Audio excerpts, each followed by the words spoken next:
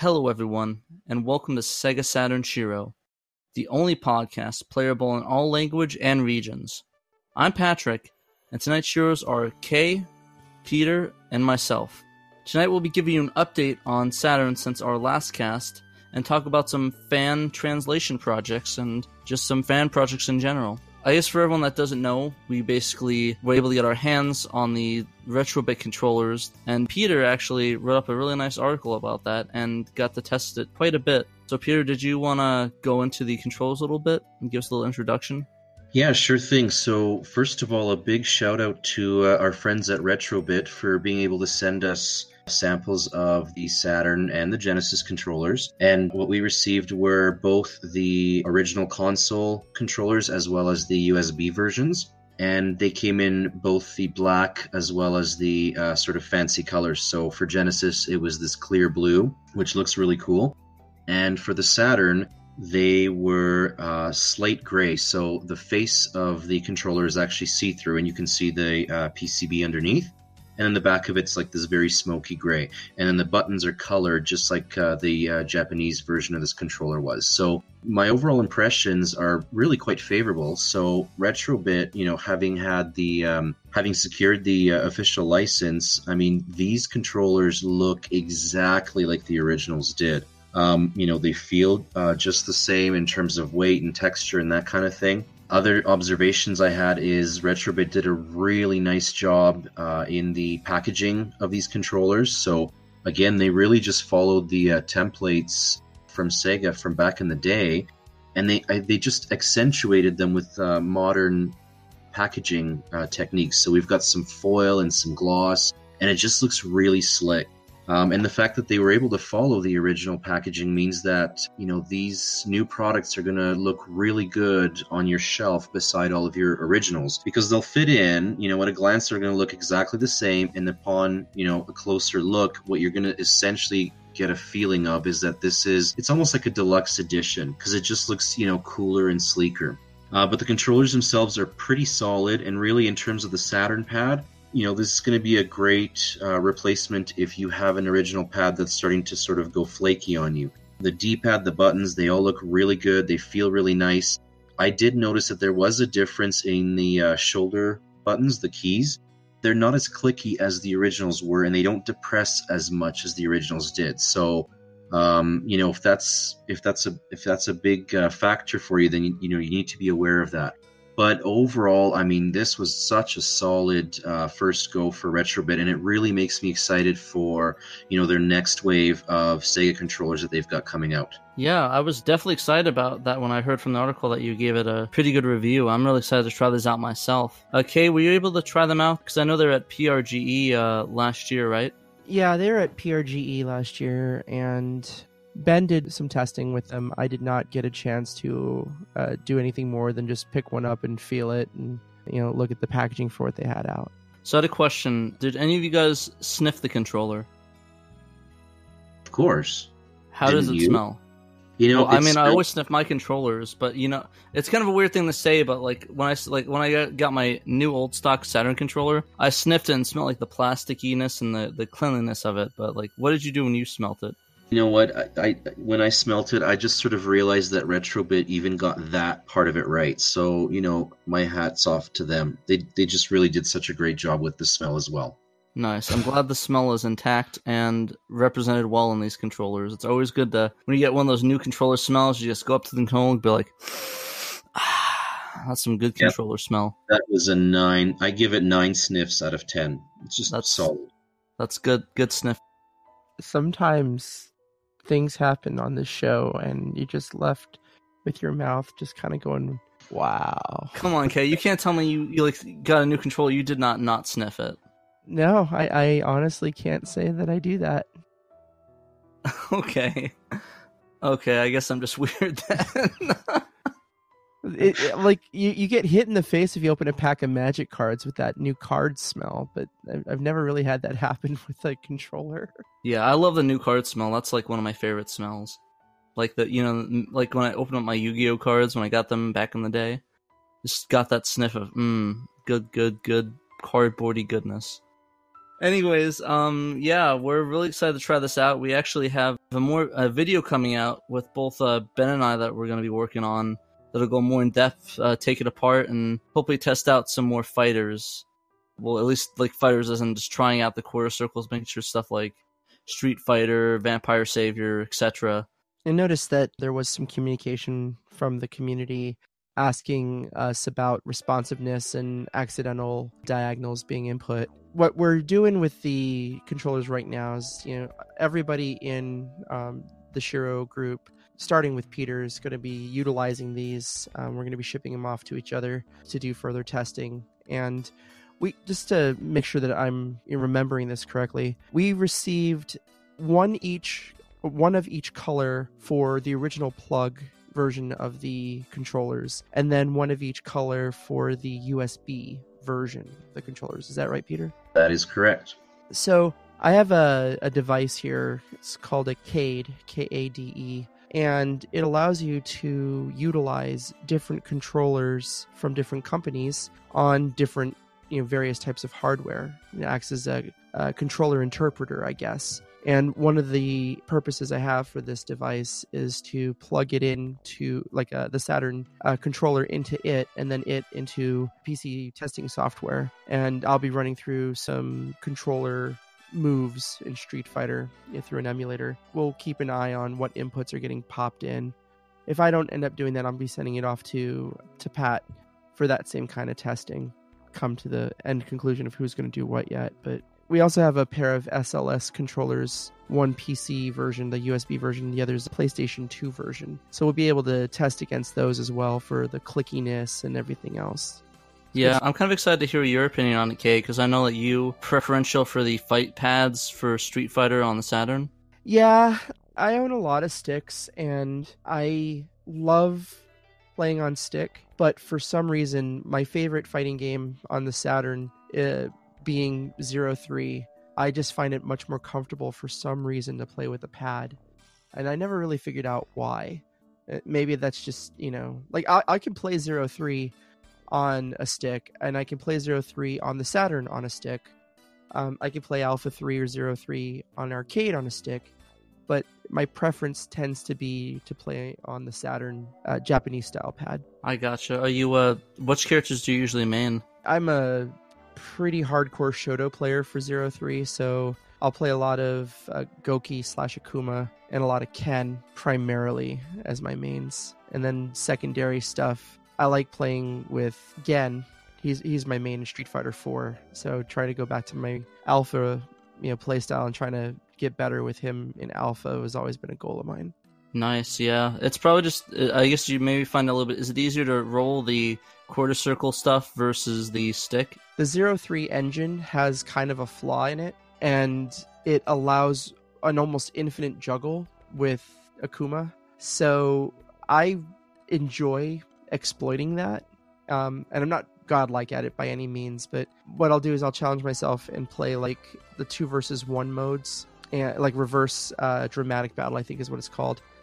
And I'll try and play as Akuma using that exploit, and I find that like switching back and forth between stick or pad, the pad does end up seeming to be easier for me to be responsive to having enemies on either side of me. I gotcha. That's fair enough. That's really interesting. I actually, all right, so I'm going to put a note, do not play K at Street Fighter 03 with Akuma, because I will get rolled. Okay, so that note's down there.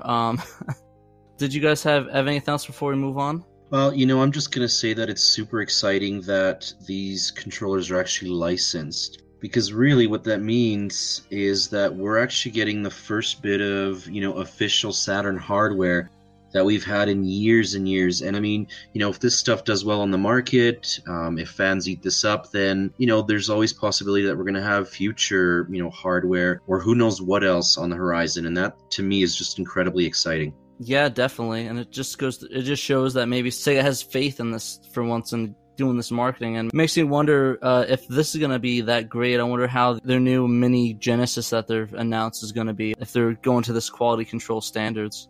Yeah, definitely, because if you'll recall, I think it was AtGames that was going to do it, but then Sega pulled the plug on that. So, if that was due to quality concerns, then that's just good news to me.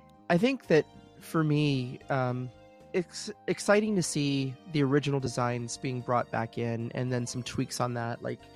And we've seen the mock-ups of the Saturn controllers that have the thumbsticks on, added onto them for more modern gameplay. I want to see what the next evolution would be.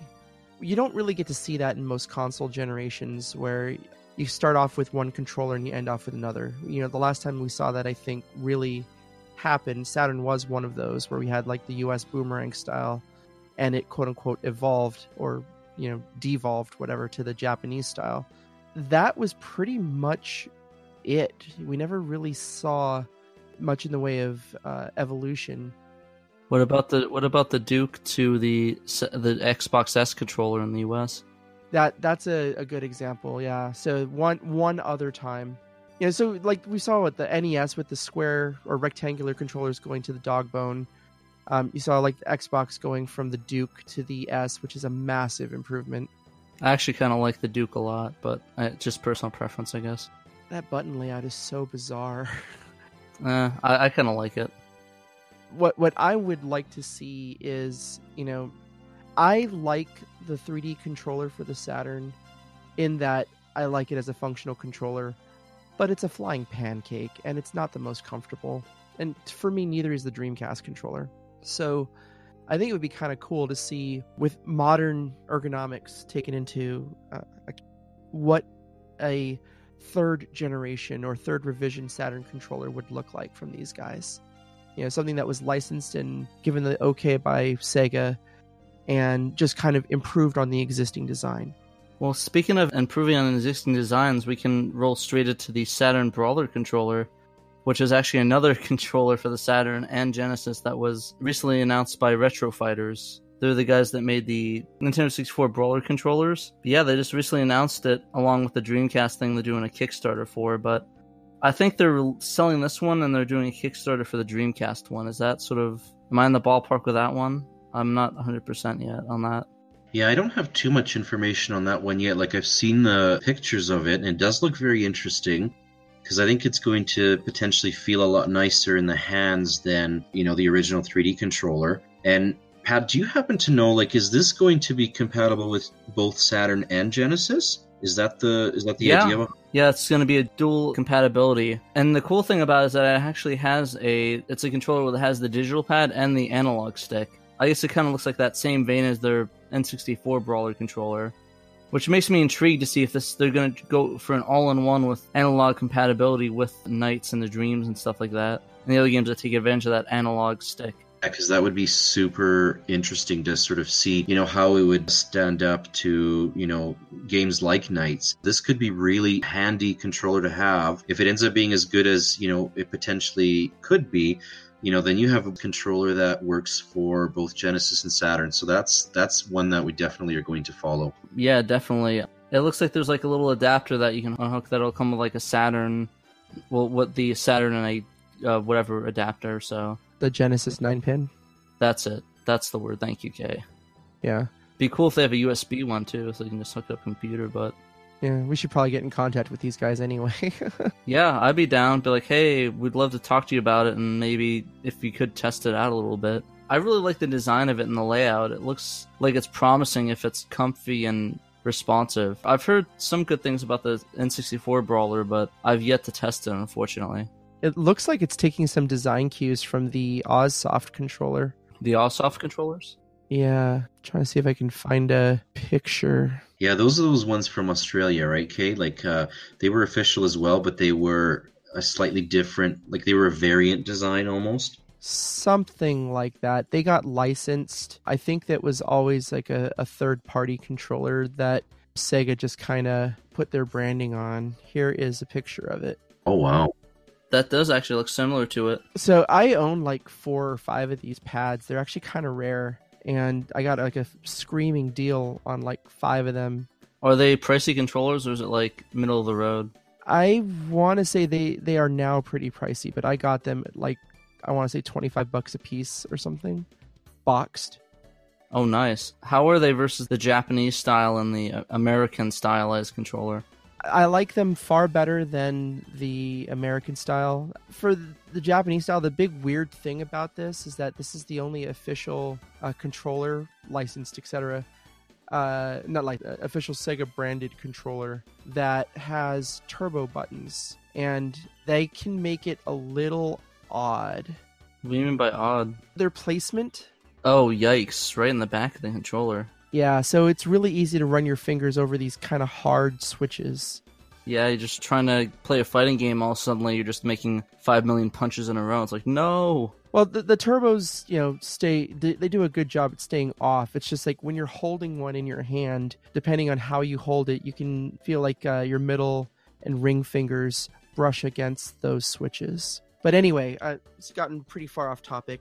The Brawler controller looks like it takes its design cues from this OzSoft controller. Yeah, I'm seeing it. It looks pretty interesting, though. I do like how it goes away from that boomerang design, actually goes to I guess it's kind of a modern-esque, the two handles sort of thing, right? Yeah. I'm really excited to check it out and see how it stacks up between the Retrobit controllers and even their own Brawler controller, their 64 Brawler controller. I just really love how we're having all these controller options now. It's never a bad thing to have options as long as they're good options, I guess. Yeah, I mean, it's interesting because this particular, the Brawler controller is definitely targeted for people playing Saturn or Genesis. It's not looking like it's targeted for people who want to use a Saturn or Genesis style controller on a modern console or modern system with that single analog stick. I would almost be surprised if they didn't try to incorporate the Dreamcast controller protocols into this as well. Or if they're using the same basic shell for the Dreamcast version. I haven't seen it yet. That'd be pretty cool, though, because I know the Dreamcast controller is pretty bad for fighting games, so I know they're coming out with that Dreamcast controller as well, kickstarting that, so it'd be really cool if we have that as well for some of those Dreamcast games where you have one stick and the other guy gets the controller and he has to play with those digital pads, and eesh, good luck, buddy.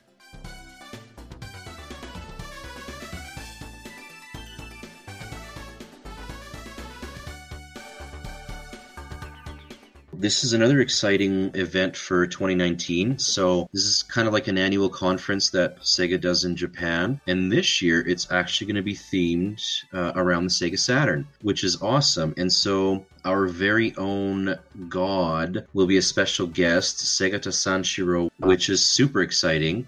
And he's going to be on stage to interact with fans during the event. And I'm really excited about this particular event because Sega is going to be, or at least they're scheduled to make announcements to, or updates to previously announced Switch releases. So they've got that on their schedule. And so it's really exciting. I mean, with this being themed around the Sega Saturn, it kind of makes you wonder whether they're going to, announce any sort of ports or, other Saturn-based titles for the Switch. So we're going to have to wait and see what they announce on that, but that's definitely got me excited. Yeah, I was looking at that. One of the things I think we're definitely going to hear about is the Panzer Dragoon remake that they announced. I guess, was it Sega or was it just another company that announced that they were working on that? I'm pretty sure that it was the other organization that announced that they were working on it. Yeah, I couldn't see Sega not advertising it during the Sega conferences, so I can definitely see that, and I'm kind of excited to see at the prospect of maybe we can get a sequel to one of these games. Like maybe another, potentially Knights game, or maybe even something like Left Field. Well, it does seem like Sega's really looking hard at their, back catalog of all their intellectual properties. I mean, I know that fairly recently they put out a survey for Sega fans to sort of go in and fill out, and it was centered all around their their classic IPs. So maybe they see that, this is a viable sort of business revenue stream for them. And, to me, that's great. I mean, the more of those classic IPs and franchises that they revive, the better. Yeah, definitely. Kind of excited to see how much Saturn news is coming out with this stuff. I mean, we had Sega, we have all these developments coming out, and Saturn is just picking up so much traction. I talked with Ben a little bit about the possibility of going, in a half-joking manner, if there was to have been an event that I would have liked to have gone to Japan to see, this is probably very high on the list, particularly with Hiroshi Fujioka reprising his role as Sega Saturn Shiro and reflecting on, the 25-year history of the Saturn. It seems like it's right up our alley, being this very niche news outlet / podcast. I'd like to have seen it. It happens the same day as Cowlitz, though, so... I gotcha. Well, I imagine that that everyone else at Shiro keeping a close eye on it and be dropping news. But yeah, I'm with you though. I'd love to go, but I do not have the money to fly to Japan. So some of the more interesting things that they're look like they're mentioning is they're doing something with Phantasy Star, and they're having Puyo Puyo Championships going on over there, and they're going to talk about some of the Sega Ages updates that have been announced on the Switch. So it's kind of cool, and I'm sure there's going to be lots of celebrating, and there is going to be a live stream from looks like 10 to 12:30, and from 12:30 to 1800. What's that? 6 o'clock. Yep. Yeah. It's something to watch out if you happen to be a fan of the Saturn or of Sega's endeavors in general. Check that out. Yeah, and depending on what's announced and what's talked about, we might have to do an emergency update cast if that's the case. So you'll have to keep your eyes peeled on that.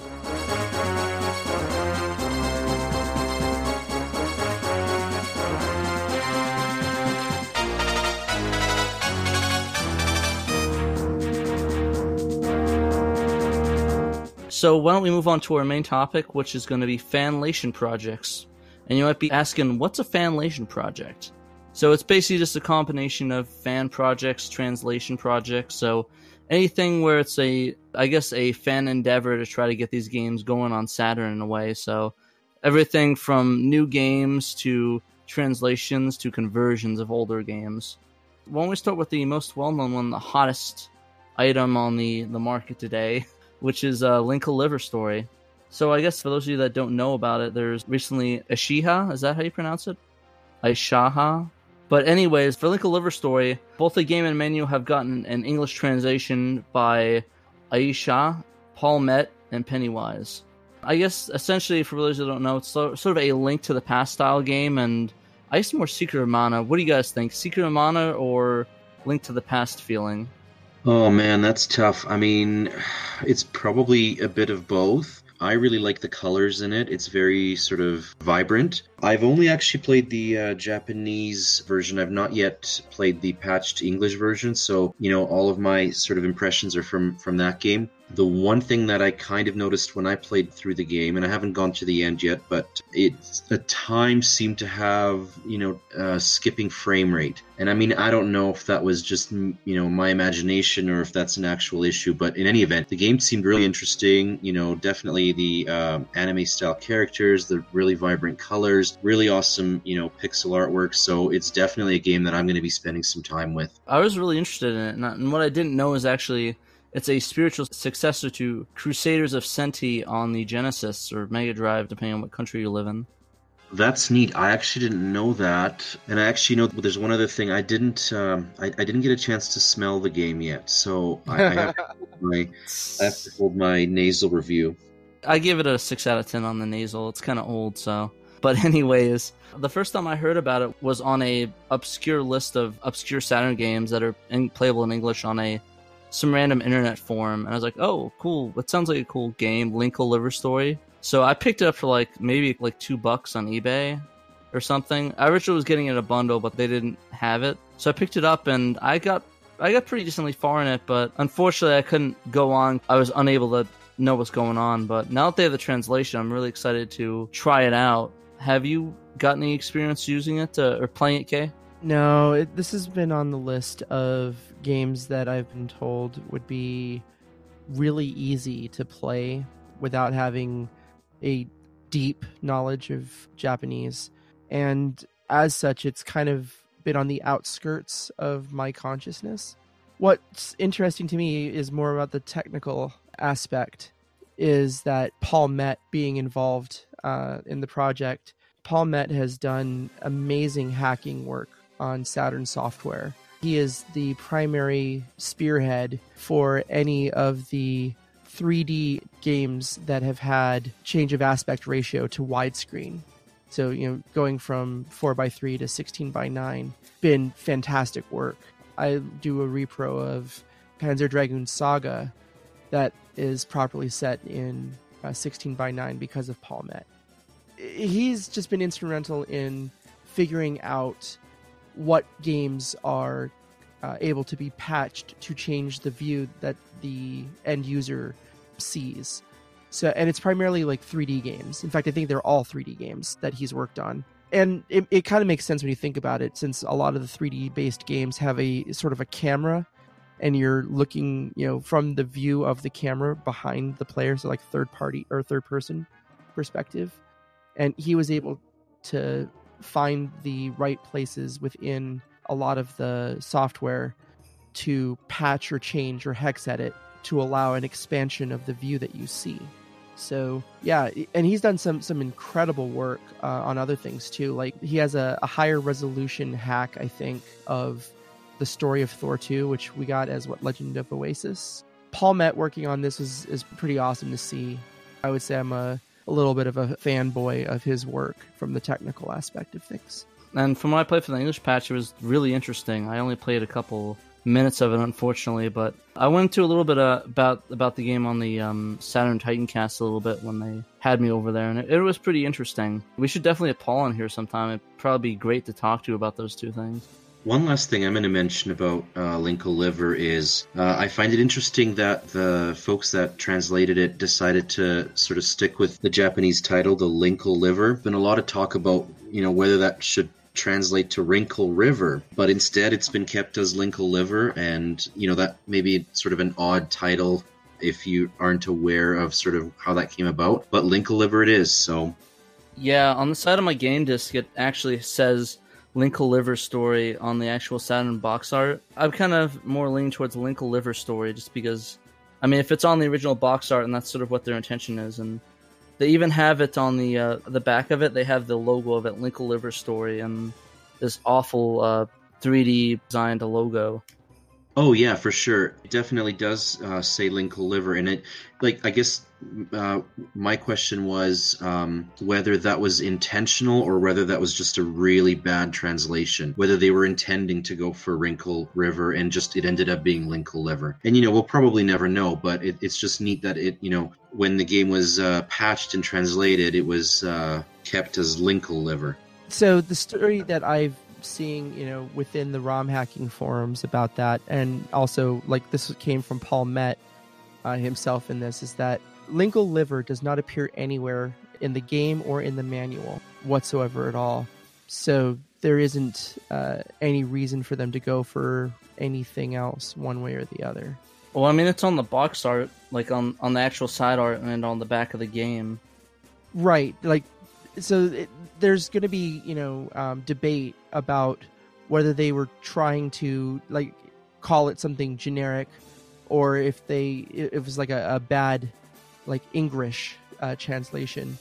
But what the point that they were making is that when they translated the manual and they translated, inside the game, there's no mentions of the word Linkle or liver or anything that remotely would give someone the idea of calling it something besides Linkle Liver. The words don't ever show up anywhere within the actual game. That's interesting. It reminds me of back in the day when they released Lupin the Third in the US on Laserdisc. It was actually titled Rupin the Third, or Rupon, however you pronounce it, the Third. I just think it's really funny how that they still have those issues, even up to the early 90s with a company like Sega itself. This is something cool for the community to get. It is a interesting, very colorful looking game. I am more likely to play it now that's available in English than I would have been any time prior to that.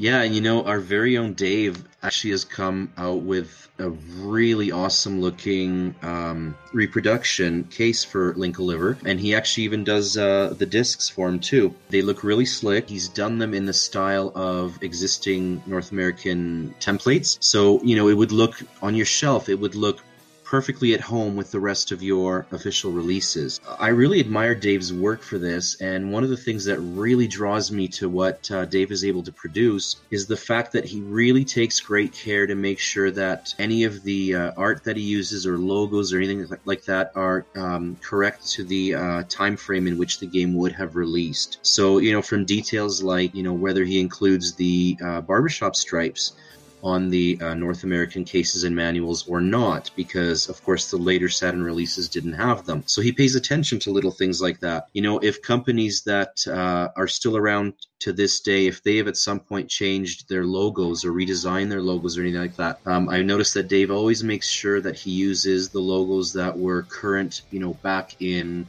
the time period. So his work is really fantastic. I know he's put out copies for folks that want to get their hands on this stuff. So he's kind of got a liver list going. So for folks that have expressed interest in, you know, getting their hands on Dave's repro, he's got them on the list, and he's just very methodically and meticulously going through and producing those and then shipping them out to folks. And I think he also donated a whole bunch of copies to you, did he not? And if you could just tell us about that a little bit. Yeah, people know if they've been following along with us since the get-go. I am involved in the Cowlitz Gamers for Kids Expo, and it is happening as of this recording in about 8 days. Expo put together for the benefit of children in the Longview and Cowlitz County area in Washington. The last couple of years it's been to benefit the ARC of Cowlitz County, or I guess maybe it's ARC of Longview, but they support the autistic children's community there.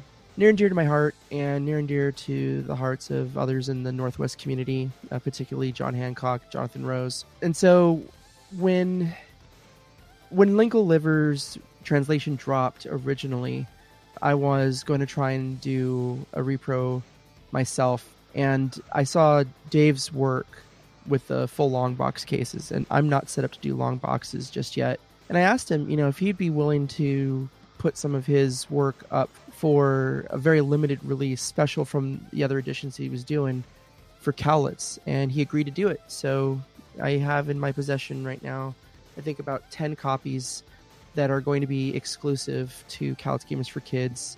Very mild changes from the ones that he's reducing for everyone else. There's going to be, like, you know, hand numbered, and all of them have the Cowlitz Gamers for Kids logo on them, both I think on the manual and on the disc itself. And then I think we also did kind of like either an introduction or a dedication page in the manual specific about, you know, talking about the people who've been helping to run Cowlitz all these time. Nice. And is that going to be up for auction, or is that going to just be for general sale? We're going to have them set up for general sale. One is going into the silent auction that is there for Cowlitz. So basically how we trying to do exclusives like this, the number one version of any run tends to go into the auctions, allowing people like who absolutely have to have the number one version, number one of 20 or however many it ends up being for that run, that ends up going to the highest bidder. And then the rest of them are going to be they'll either be at my table or at Cowlitz's table with the other exclusives, whichever way we end up doing that. And all of the proceeds from that are going directly into Cowlitz Gamers for Kids to be able to help with the ARC of Cowlitz County. Yeah, and I'm going to get this podcast up before that date, hopefully by the end of this weekend, which is the weekend of the 22nd. I'm going to let you guys know, if you guys are interested in getting this and helping a good cause, I would recommend, if you're in the Seattle area, I would go to Cowlitz and pick up these copies, because it's going for a really good cause and it's really well-designed work. And big thanks to Dave for doing it, because he volunteered his time and his materials. Yes, big thank you to Dave.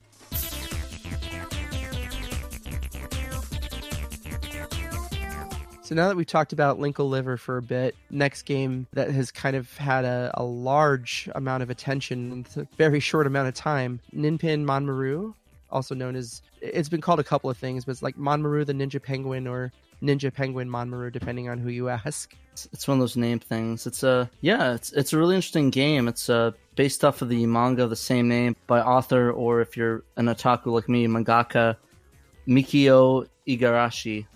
That ran from about 1995 to 1999, which I actually didn't know about. Did you know that, Kay? No, I'm gonna bite the bullet and go down with the ship on this one. Outside of knowing that it is an expensive game and a really easy game to play, I knew little to nothing about this game. So this gave me a nice bit of education. It's really cool. It was developed by Enix, famed for, of course, their Dragon Quest series, Star Ocean series, and Ogre Battle, and many, many, many more that I imagine I'm going to get flamed at for letting out.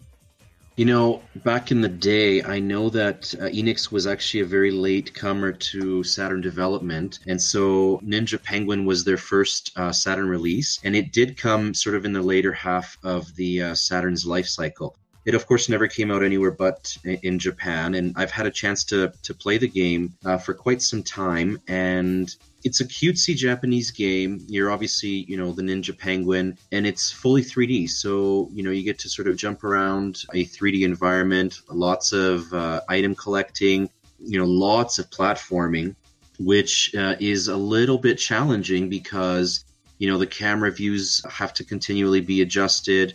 There's a lot of, it's very sort of up and down. So you're constantly climbing. There are moving platforms. So it's a very interesting little game, and the cutscenes are really well done. It's really cool, and it was nice to see that Enix jumped into the Saturn scene when they did, and now this game, rests in our hands, and it's translated, and I think it's just really fun.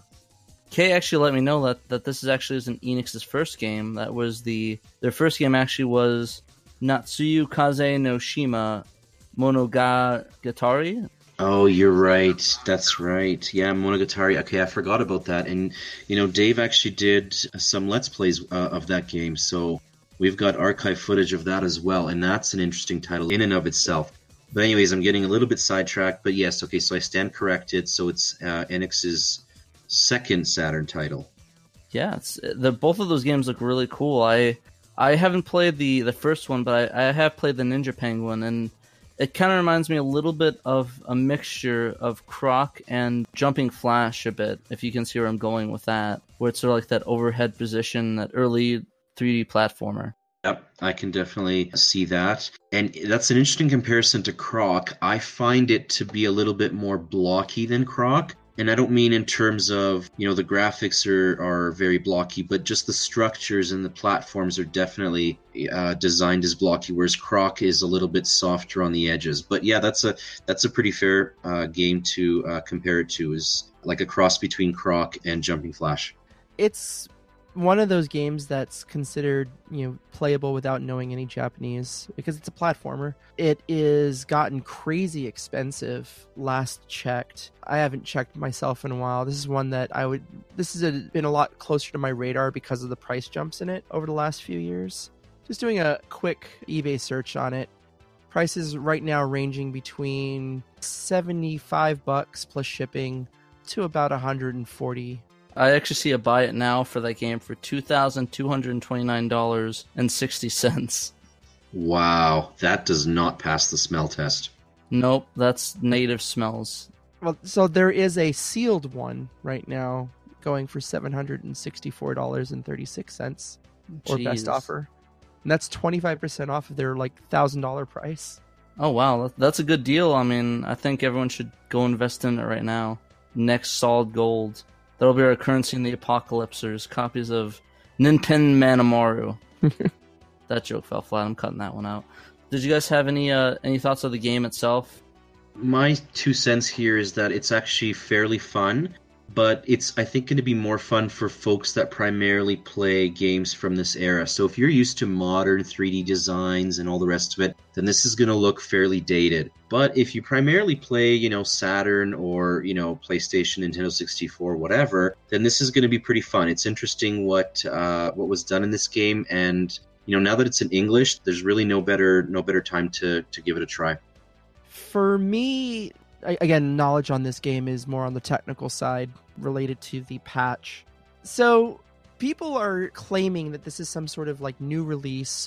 The fact of the matter is that this translation patch was not complete, and to my knowledge still remains incomplete. It was originally worked out by a guy with the handle of Alex Kidd in May of 2001. This was some time ago. If you look hard enough for information about the translation patch, you'll find a couple of websites, including where Alex Kidd first dropped the patch. This is back in the time period where doing a patch, just about any Saturn game that you found was done in ISO plus MP3 or ISO plus WAV format. Something that to us in the modern age kind of finds archaic and oh my god, you guys did that, It was the feudal Japan of the internet back then.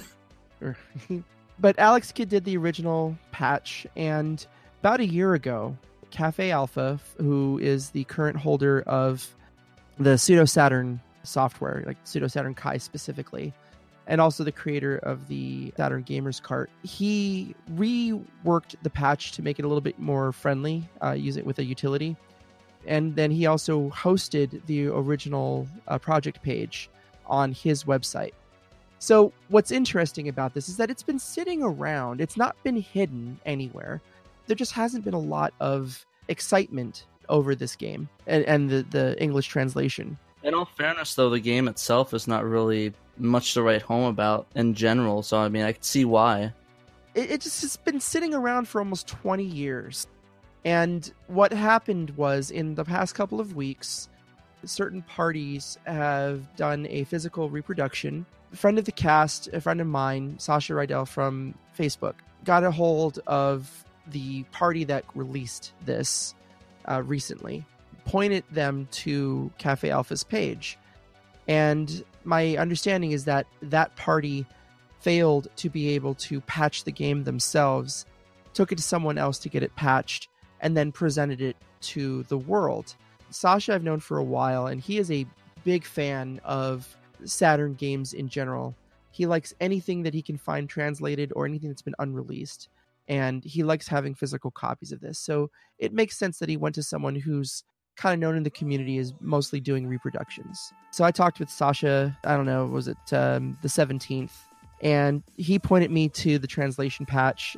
I was like, oh, yeah, I remember seeing this, but I didn't care at the time. So I worked on it for maybe about an hour and a half, put it together and put it out without worry about anything really related to reproductions or anything else. I just felt that it's most simply important to get it out to the community, and gave proper credit to both Cafe Alpha and Sasha for, pointing me in the direction to get this out there. My main thing is that we have this as a pre-patched disk image now, directly because of the work of people like Sasha, like Cafe Alpha, this forgotten hacker named Alex Kidd. And I'm happy to give them the credit and push that work out, because I think that it's really the only way that this community is ever going to survive, is if new things or things that are obscure are brought to the surface and made available for free. Exactly. Glad that this is out there, and that a translation patch that literally was being made while I was learning multiplication tables is now out there for everyone to try after, 18 years? So, yeah, big thank you for Alex Kidd for all his hard work. Maybe we can track him down and get him on the cast, see what's going on, get some updates. It'd be really interesting to see. I mean, he basically disappeared 15 years ago. It's like we gotta hunt him down. Yeah, because, that long of a time frame. Alex Kidd is probably Alex Mann these days, so... Alex, father of 3. Yeah, you never know. You never know. Hopefully he's doing well either way. Absolutely. Kind of morbid if he's not around anymore. No, he's probably somewhere just doing his own thing. It happens to us all the time. We leave internet forums, have old handles, he could still be among us with some other name. He should claim his work, if he is still around, and thank you to his work. Thank you to Cafe Alpha for preserving this, and thank you to Sasha for bringing it to light, because without Sasha, this would not have turned into this big giant thing, including long box reproductions by our friend Dave. Wink, wink. Wink, wink. He did actually do a pseudo reproduction for his own use right now. So he didn't make a full manual, just the basic design right now, but I think he has interest in doing it. I haven't talked to him yet, but it seems like there's some interest of him and people that want to see it. But at this point, Dave's work is of such high quality that, it doesn't matter what game he covers. I have yet to come across a piece of work by Dave that, I'm not impressed by. That guy is just a wizard.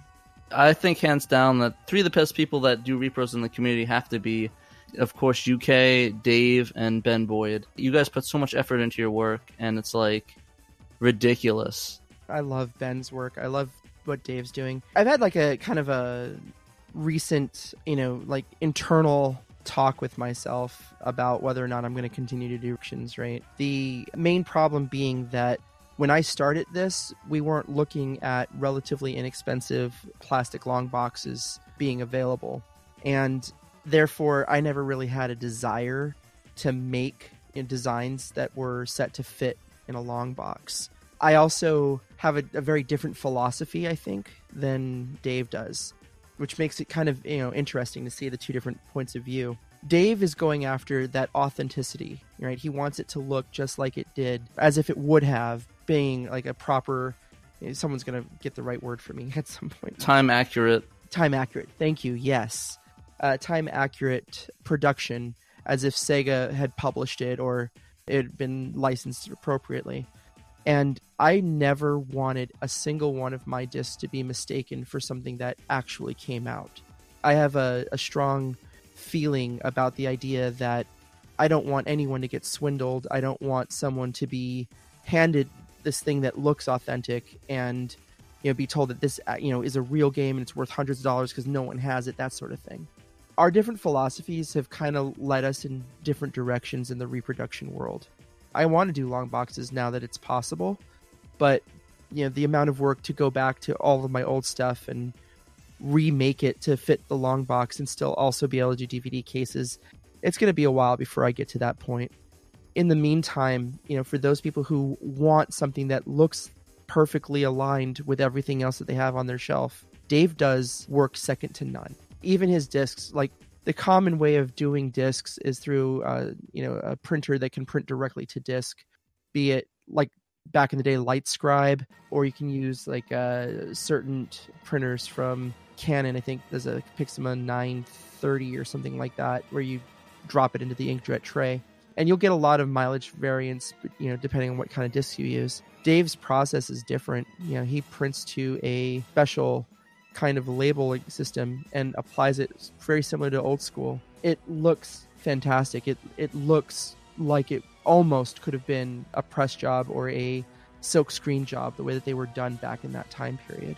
Dave's biggest thing is that he, works doing that sort of stuff as a full-time job. He probably has that experience with that. The one thing I like about yours, though, is that you're all high quality and, there's no wrong answers with these repros. I mean, each one of them looks good for their own reasons, One other thing I'm going to mention about Dave's work, and that just goes back to your point, Kay, because I agree. I don't think it's, right or fair for folks to be, mistaken that, this was an actual release or that it's potentially a super expensive game. So, Dave does put the Sega Saturn Shiro logo on there, and, it clearly says that this is a custom. And he's got that, in several places in his manuals as well as on the actual discs themselves. So even though they look super authentic in every way possible, he does differentiate them, in several different places, just so that accidental confusion doesn't happen.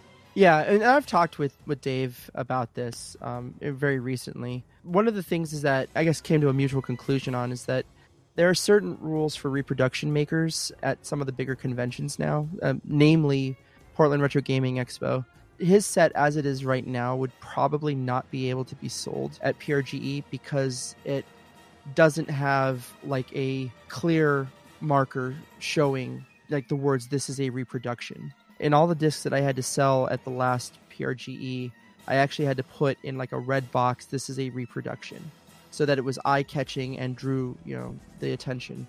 Not every place is going to be like that, and for people who just want something that looks good on their shelves, he does have the Sega Saturn Shiro Customs logo on it. It's very subtle. It's not going to be, eye-drawing, so it's not going to draw attention away from the rest of the work or the overall aesthetic. It just kind of looks like another logo. And I will tell you that between what I would want on my shelf versus what I want to put out in the world, I personally would rather have one of Dave's pieces of work, because they look that good that they could be mistaken for authentic if you did not know. I like doing full disc art for everything and like having a different kind of theme to the front style. I will admit I'm not a big fan of the long box style of artwork. Never have been and never will be. I think it was a waste of a lot of space. There's a lot of white space there that could be utilized for more of an image. Or cases that are actually good, right? Yeah, but this is one of these weird debates, what I want on my shelf versus what I want to put out in the world, right? I mean, it's all down to personal preference, though. I mean, there's no wrong answers in a way. It's all down to what you think is best, what you like, what's more convenient. I mean, because, you know, maybe they might be more accurate, but if you're space saving, you might want a DVD case or something that still looks nice, but, you know, is not 25 million feet tall. And I guess what it kind of comes down to is the things like stadium events, right? I had a reproduction of stadium events that I picked up from my buddy Emilio, and nowhere on the label did it say it was reproduction, but it was pretty obvious that this is not a real stadium events. I was happy with it because it was just going to sit on my shelf. It's not going to, you know, get sold. It really just comes down to, like, can we trust the ethics, you know, and the morality of the community to not go and take Dave's work and try to pass it to someone else as, you know, something real or authentic. And we saw, like, there were people who took the Nights into Dreams design that he did for Christmas nights and started selling it on Etsy and on eBay just because they could. I'm hoping that his work gets to stay with him, and the fans of that style, that authentic long box US style, having something that matches everything else on your shelf. Dave has got you covered. He does fantastic work. The best reproduction work I've ever seen.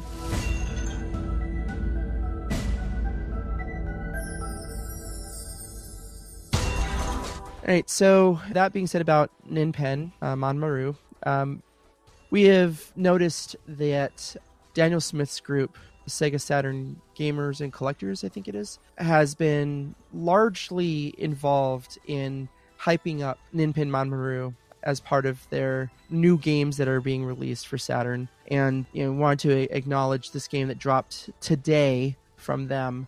This is a port of Out of This World, which was known as Another World in Europe. And this port is actually the engine to run it. It came out by HKZ Lab. It was first posted in SegaExtremes.net's forums back in September 21st of 2009. The port did not originally include the game files because they were wanting to make sure that they stayed on the very legal side of things. And the port was originally shared at RapidShare, which is no longer a thing. If you read through that forum, we'll have a link in our various posts when we drop this podcast. But you'll also find that HKZ Lab had been working on the Flashback port as well, both of those for the Saturn. So there's potential that Flashback is also able to be played on the Saturn? It's more than just potential. I know it exists. Okay, cool. Yeah. And so I would not be too surprised if that might end up being the third game that gets dropped by Daniel Smith's group, the Collectors and Gamers group. I do want to give credit where credit is due. They have released today, properly released the disk image that's supposedly already compiled. I have played that disk image in an emulator, and it works just fine. Definitely looks like it's the IBM version, the PC version of the game, and then the engine ported to support it. Yeah, one thing I thought was interesting about is that the guy that made it, Eric Clutchy or whatever his name is, also worked on Heart of Darkness, which is, funny enough, a unreleased Saturn game too.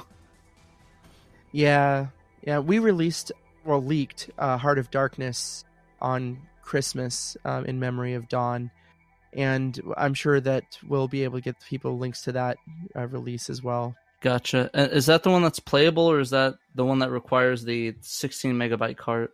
It's playable in an emulator, but it has to use a 16 megabyte cart. So yeah, I don't want to give too much, excitement to this. It's been around for about 10 years, and it's nothing new. It's a port of a game that had come out ages ago. I think that it's cool and exciting for people who missed out the first time around to be able to play it on the Saturn. And for all information that I've received, having not actually played it on a real Saturn yet, it plays pretty well. HKZ Lab did include the original source code for it, so you could tinker with it if anyone wanted to optimize it.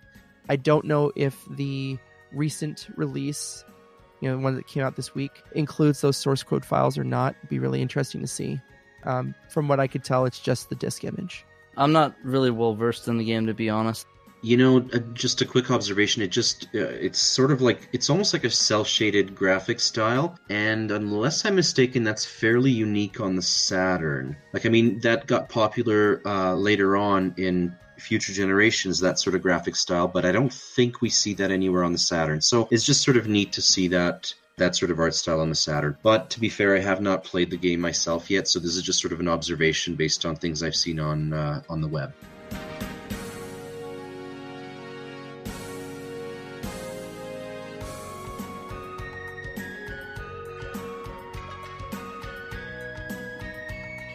let us talk about things that are upcoming. So, Lunar, Silver Star Story. Thank you. I can't say that without having a tongue twister. Pretty exciting that, a translation of this is coming out. I mean, obviously this game was originally a Saturn game, and it was eventually ported to the PlayStation. But of course, only the PlayStation port ever showed up in English. So now there's work being done on retranslating the Lunar, the Silver Star Story for the Saturn. So that's exciting. It was originally put out on the Sega CD.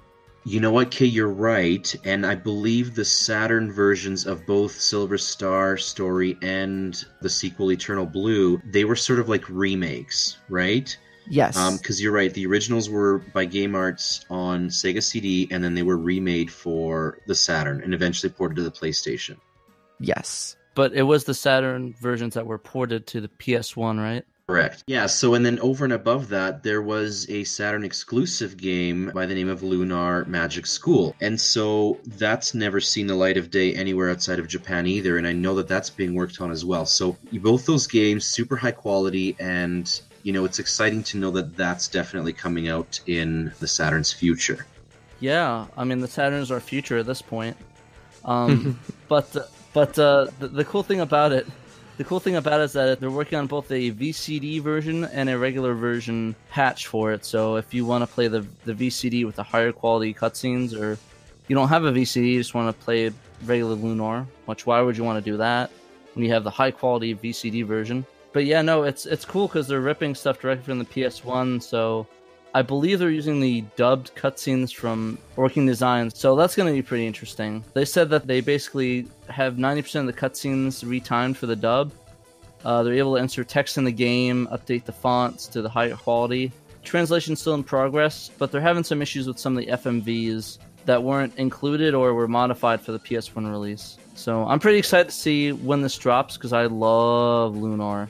Oh yeah, for sure. I actually just as a general comment, I find it sort of fascinating that the games that are getting the translation treatments are overwhelmingly text heavy. So, we're talking about RPGs and things like that. I think that there's a ton of games that would be way, way faster to translate that would be definitely worth releasing out here in the West. But, I mean, obviously, RPGs are definitely a passion of mine. I find it neat that, folks are going after the super intense and difficult projects. Well, it's where their heart lies, right? And one of the things that was said about the Lunar series, the reason why the gal who is putting it out, wanted to do it, is to have all the Lunar games on a single platform.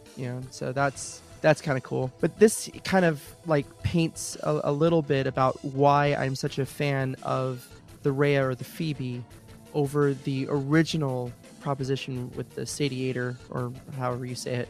And that's because Lunar Silver Star Story Complete, the MPEG edition, requires the MPEG card to be put in. So if we don't get that functionality, out of the Sadiator, then this is one translation project you can't play on, that version of that software. Now, granted, it's one title and you'll have other options, but this is the kind of thing where it's never a good idea, in my opinion, to remove a feature or take away a feature, whether it be on accident or as a side effect.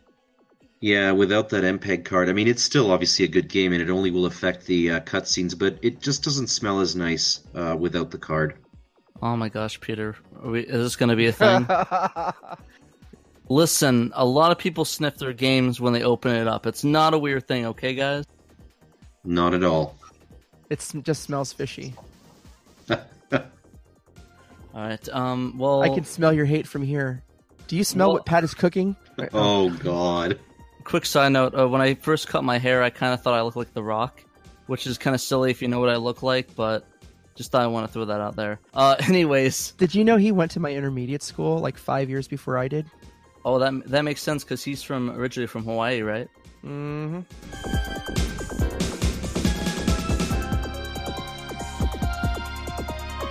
Let's talk a little bit about two other games that are being worked on.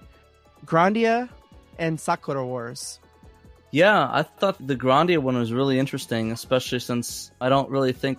At first I was thinking why, but then I realized, oh yeah, the Grandia 2 was on the the Dreamcast, so it'd be kind of a nice parallel to have both of them in a way. And again, interestingly, Grandia is another Game Arts title. So when Game Arts was finished with the Lunar games, their next big RPG was Grandia. And again, it was first released on Saturn, eventually ported to the PlayStation. It came out on the Saturn in 1997.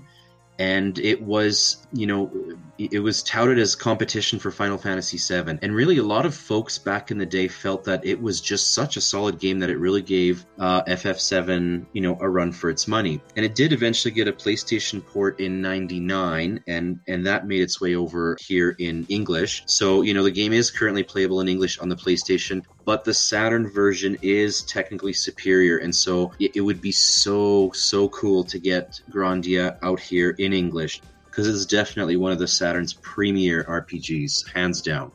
Yeah, and the cool thing is that it basically uses a lot of the PS1 assets. So looking at the notes of the guys that were doing this, they said that they use a lot of the PS1 assets to assist in it and pulling the data to get, different translation and data in places that needs to go, because apparently the file formats are very similar. But yeah, apparently they completely converted the PS1 script over to the Saturn format. Hopefully that'll speed things up. But I still run into some translation issues and font size fitting into the RAM of the Saturn that's given it some issues. It's really cool. I'm excited to play that. Do you have any experience playing Grandia, Kay? Nope, not one I really got into. Oddly enough, I was actually really into Lunar on the PlayStation, and I got to the second disc, and it ate my save, and I just lost all interest. So I kind of have a feeling like, a lot of these really text-heavy RPGs from the mid to late 90s that I haven't played before are probably never going to actually hit my playlist, which, and I know I'm limiting myself in that respect, and I know I have Grandia 2 for the Dreamcast somewhere, but it just weird to me to play the sequel when I hadn't played the first one, Yeah, I don't blame you, Kay, though. I mean, nowadays I don't have time for 80-hour RPGs. I'm still getting pushed for Persona and stuff, so it's no, I'd rather just play a shmup or something. So just to kind of give everyone context, the last update happened on February 9th as to what was going on with the Grandia translation. Looks like they've kind of ran themselves into a little bit of trouble, issues with some of the work that they've been doing, where they're not getting the results quite where they want to. How much progress has been made in such a short amount of time is very interesting to me. And if you look through the thread, I believe the second person to comment is Paul Met. Jeez, Mr. Pauly. Along came Pauly. Paul Met, giving some pointers about font sizes and what he was able to do with it thus far. And he is definitely, in my opinion, one of the Saturn software hacking aficionados. I know many cool things that he's done. The team that he works with, like Team Medusa, really cool stuff. So I hope that, the primary person working on this translation keeps up, is able to power through problems that they're doing or running into, and that we actually get to see this come to fruition. Definitely. And if you're listening right now, Sega Saturn Shiro would, love to have this game out, and I know so would the community, and so we're all rooting for you. Yes, please. I want to play Grandia, so please.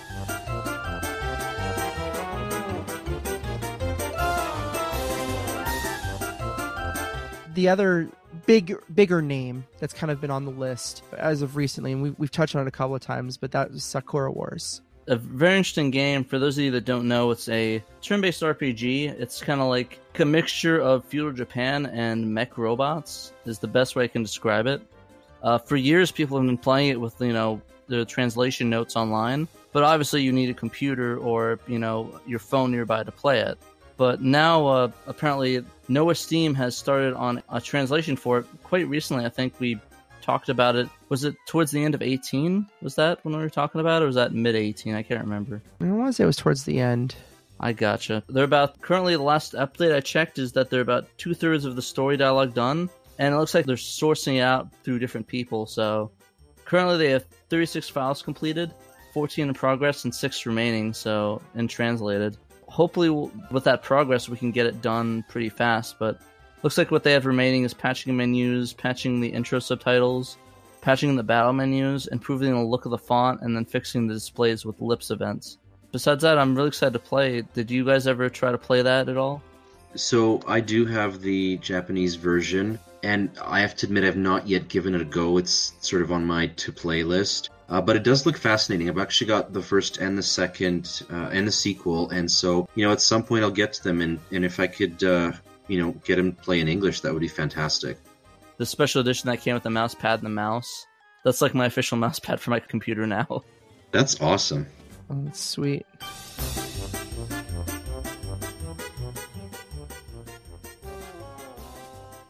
All right, one other big game that we know is in the works in terms of an English translation is Princess Crown. Now, I don't have too many updates as to where that project is at, but for those of you that don't know, Princess Crown is an Atlas game, and it's very much in the style of games like Odin Sphere and also Muramasa The Demon Blade. Odin Sphere, of course, came out on PS2, and Muramasa was a Wii game. And so, it's definitely in that art style, and so it looks really, really good as a Saturn release. And it's just a very fascinating little game. It's side-scrolling beat-em-up, I guess is the best way to describe it. And yeah, so this is yet another candidate for a title that is potentially going to make it out as a translated English game, and that's definitely what I'm looking forward to. It's not one of the cheaper games to import from Japan, so having the ability to play a patched English version is definitely appealing to me. Do you guys have any experience with Princess Crown?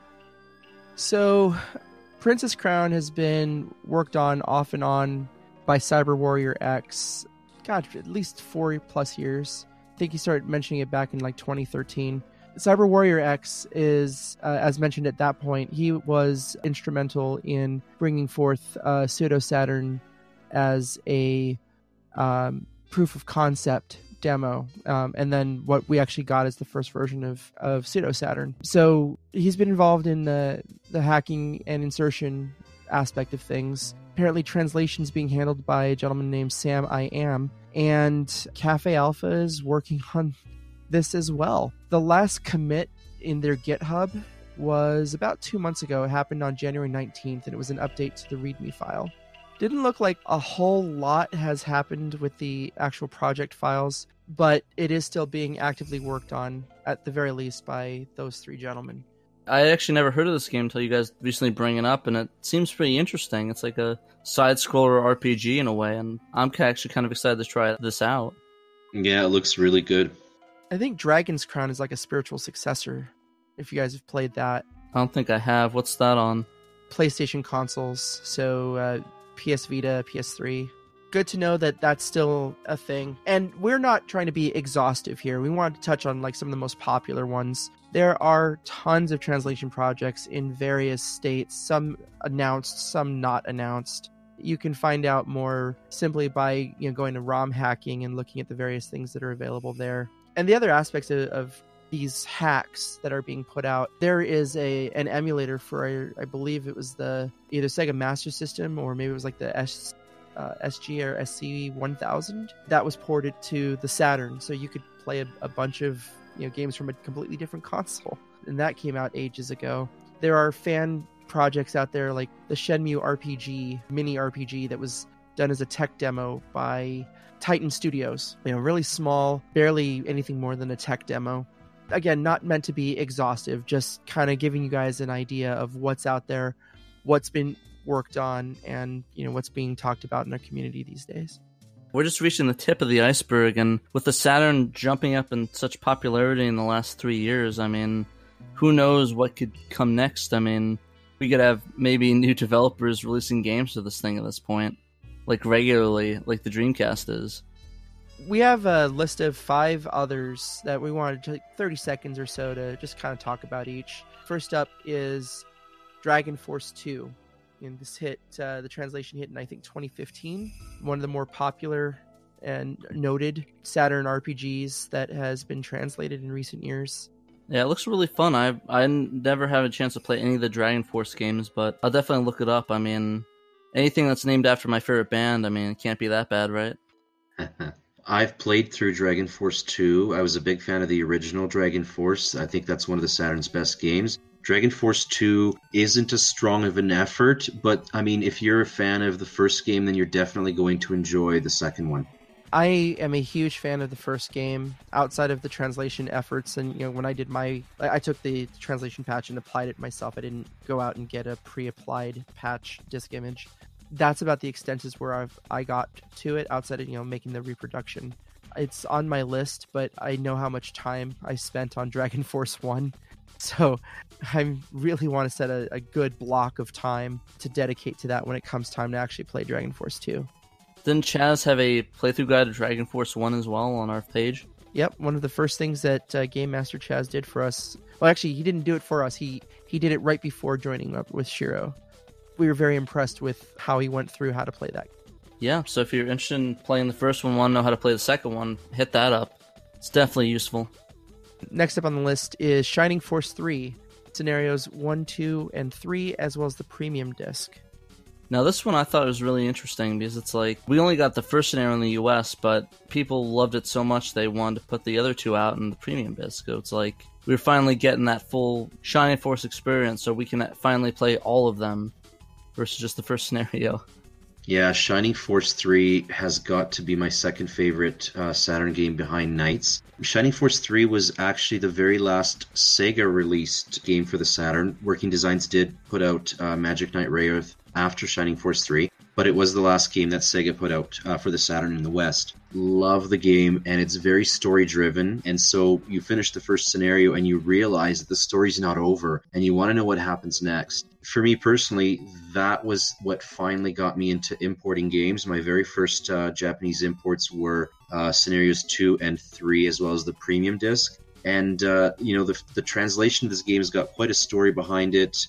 There was a team called the Espinia team that were initially translating it. It was hosted over on Shining Force Central website. I remember I ended up printing on paper the entire translation, and we're talking early 2000s. And this thing, I needed a 3-inch binder to hold every single page of the translation. And that's how I played through scenarios 2 and 3 for the first time. Anyways, eventually, of course, it, became a full English patch and played through that a few times. And folks, if you like the Shining series, this is an absolute masterpiece. The save files transfer from one scenario onto another, so actions you take in, the first scenario will affect events in future scenarios, and the save files are interchangeable between the US scenario 1 as well as the Japanese scenarios 2 and 3. And so whether they're patched or not, those save files will work and transfer over, and it's just such a masterpiece. So for any of you who haven't played it, go ahead and do it. It's a phenomenal experience.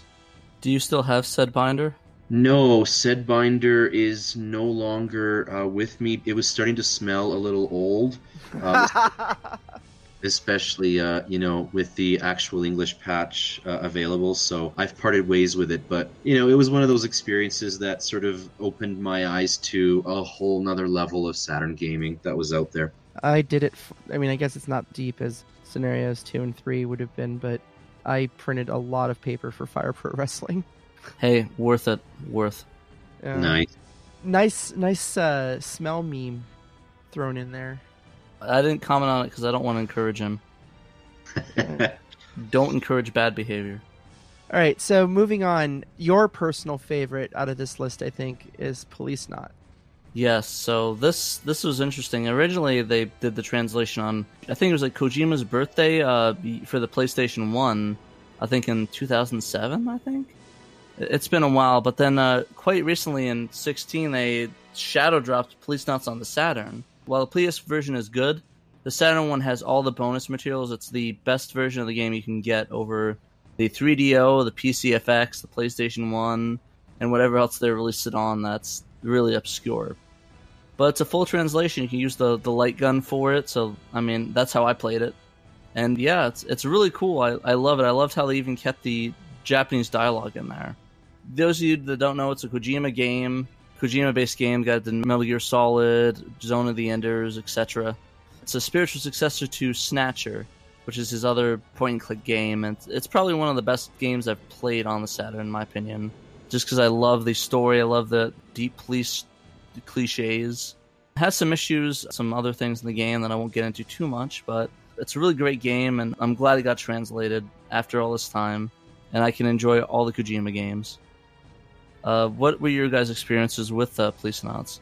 So I actually very recently picked up both Snatcher and Policenauts, the Japanese versions. I've not played either, but I'm aware of obviously the Policenauts translation, so I'm very excited to get into it. And I just want to quickly mention that Dave, on one of his music casts, he had some of the soundtrack of Policenauts as one of his selections, and it was just really cool, and so it really made me interested in playing this game because you could tell that it was going to be an atmospheric experience. So I'm just really looking forward to it. Just got to find some time, and I'm going to definitely sink my teeth into Policenauts.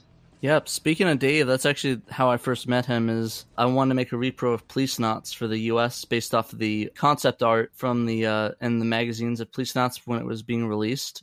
I tried to make it, and I had to actually hunt down the art book that had the Policenauts image in it and scan that in, and I created a repro of it, and then Dave was like, yeah, it looks good, but I can help you make it better, and he helped clear it up and printed it out and actually gave it to me for Christmas about a year ago, and it's cool that I actually can have that physically because I love Policenauts, and I think it's probably going to be one of Dave's next games he's going to work on for repros. It's just amazing. And of course, Kay also made me a great repro of Policenauts as well, which I love. It's a special #1 Shiro edition, and it's probably one of my most prized Saturn games of all time. And I can't thank you and Dave enough for that, because you guys know how much I love Kojima. To the point where I actually just recently got a tattoo Meryl has in Policenauts, which is that fox, the blue foxhound logo from Metal Gear 2. Oh, very nice, man. Kojima does amazing work. I only own a PS4 because of his work on PT. I wouldn't have bought a PS4 if it hadn't been for that. Got Death Stranding coming up too. Well, there's hoping. And I personally would have liked to have seen the work that he was going to do on the whole Silent Hills franchise a little bit more than a new IP. I have to admit it, but... No, I agree. Like, him and Guillermo del Toro on that horror game, I think it's probably one of the horror games I probably would pee myself playing. All right, so we got two more on our list before we kind of head out. I want to talk about Asuka 120% Limit Over. This is a very odd title. Originally, the original game it's based on is Asuka 120% Burning Fest Limited. And this game has had a number of releases. I believe it came out not only for the Saturn, but also for the FM Towns, the X68000, the PC Engine, the PlayStation, so it was around like everywhere. What was interesting about Limit Over is that it got pushed out as a disc image that you had to burn and play, and no one really knows kind of where it came from, but the rumor has been that the original developers had a hand in making it, and it was a rebalance of Burning Fest Limited. That's wild. Yeah. So, that, and it makes total sense. I think they stripped out the story mode from it and focused mostly on just rebalancing the fighting characters for verses. Really cool that this even exists in the first place. But then someone decided that they were, enough of a fan of the series that they wanted to do an English translation of the rebalanced edition that was floating around there. And so that's where we have Asuka Limit Over. That's ridiculous. I mean, what year did Rebalance come out? I want to say it came out in like early 2000s, might have been like late 90s. That's ridiculous. That's like crazy. I kind of want to play it now just out of principle. This is a game that I wasn't even aware was translated, so that's super awesome. Yeah, so really kind of cool that this exists at all. You can find information about Limit Over originally. You can see this again. You see a lot of our links are going to go to SegaExtreme.net, but it was included on a torrent, way back in the day, and it was a fan modification of the game. And according to this, it was done. Limit Over was done in 1998.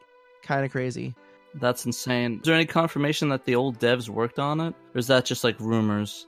It's all just rumors, but having access to be able to rebalance the characters and how they're fighting. Just a rundown of what was apparently in the README for the torrent. It was a simple and to the point menu, so there was no story mode, only versus and ranking and deathmatch. We have new special moves that were made available. Additional dodge moves were made available. Additional medium attacks, additional throws, balance tweaks, and taunts and auto combos. The level of detail that went into the hack screams more than just your average fan. This screams like having access to the original source code and being able to edit it. I'm definitely going to run this at some event next time. This looks super interesting. That has been available for a number of years. I think the translation came out in 2015. Point being, it's obscure on a kind of a different level. All-girl fighting game, and a translation of a hack of the original. Not like a translation of the original, right? Meta. You know what? I've got no experience with this game at all, but it sounds super exciting. I'm going to definitely see if I can get my hands on it and just give it a try.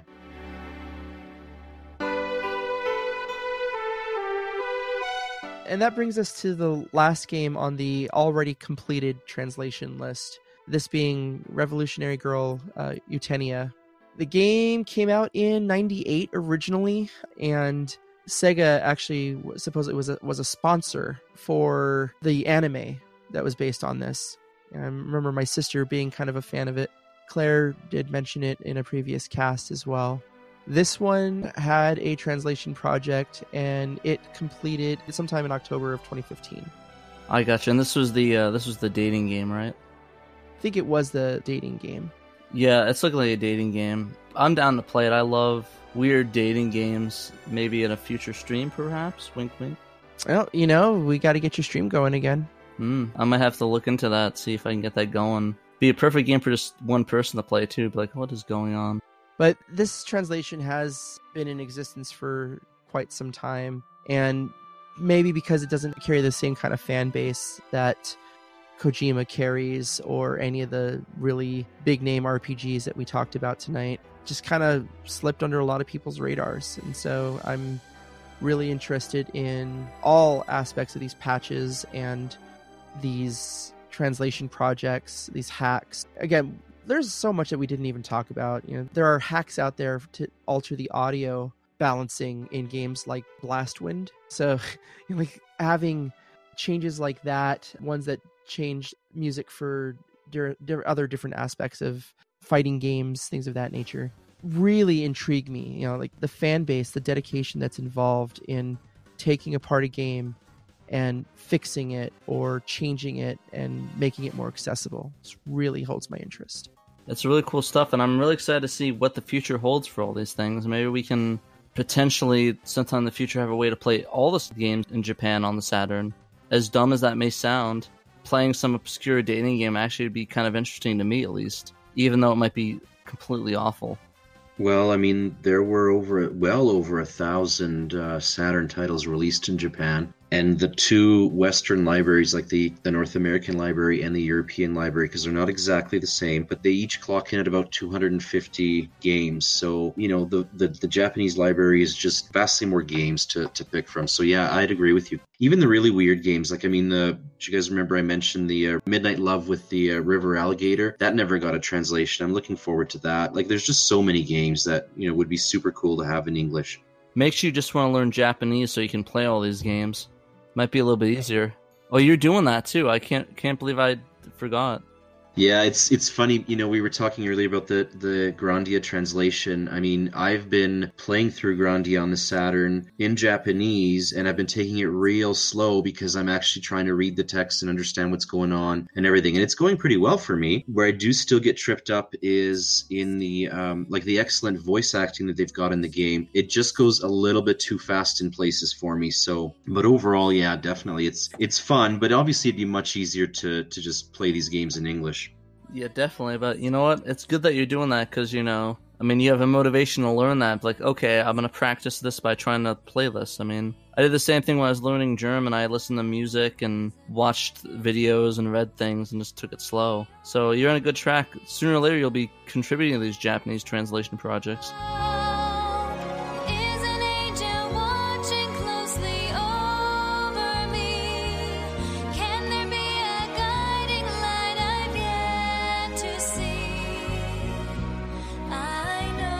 Yeah, so I mean, that about covers off all of the translations that are either in progress or upcoming, or even obviously the ones that are now fully complete. There are sure to be other ones that are in progress right now that maybe aren't public knowledge yet. So, folks are working on games that haven't really been announced. And there's definitely going to be future games that are going to be translated just based on, how the Saturn is now picking up steam in terms of popularity in the retro community. And all this stuff is super exciting. So if you have a means of playing games and patching them and having them go in English, and if you're listening to this podcast, you're probably in that group of people that do have those means, then it's such an exciting time, because we are getting some of the very best games that came out on the Saturn but never in English now being translated over for all of us to be able to enjoy. So yeah, it's just super exciting.